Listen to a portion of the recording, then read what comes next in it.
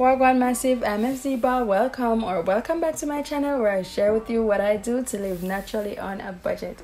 Now in this video I'll be sharing how I make tuna or cactus leaf powder, so please ensure that you stick around to the end of the video.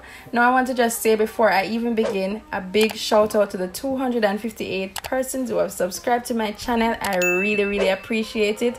A big Jamaican big up. Now let's get right into the video. Before I begin, I carefully scrape the prickles from the plant. It's very important that you do not skip this process, as the prickles, if they get lodged into your fingers, this can be very dangerous.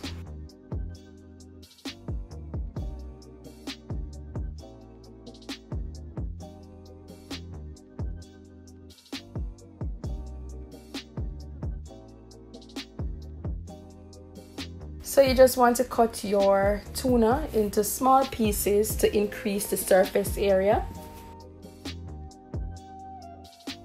Tuna, as you may know by now, is very good for hair and skin. We use it in Jamaica mainly for our hair because it has a lot of benefits. It helps to cleanse the scalp. Sometimes we use this to wash our hair without any shampoo or conditioner. We use this as an all-in-one product. Now after you have increased the surface area, you're going to put your tuna leaves, your chopped tuna leaves, into the oven.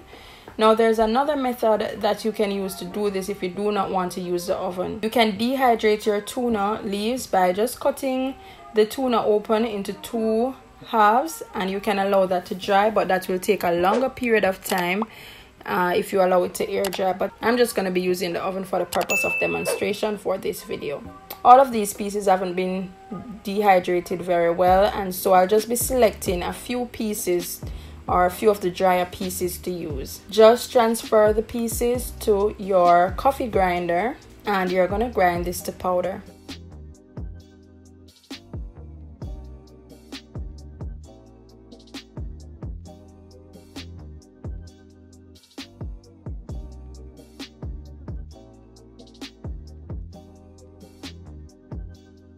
And it is that simple to make your tuna or cactus powder. Now you can go ahead and use this cactus powder to make your oils. You can use it in your body butters and so on. Just basically any way that you want to use it. You can use it in your hair care. Please click the like button if you liked what I just shared, and if you have not already subscribed, please remember to subscribe. And please also, if you have any comments or questions, you may leave that in the comment section down below. Thank you.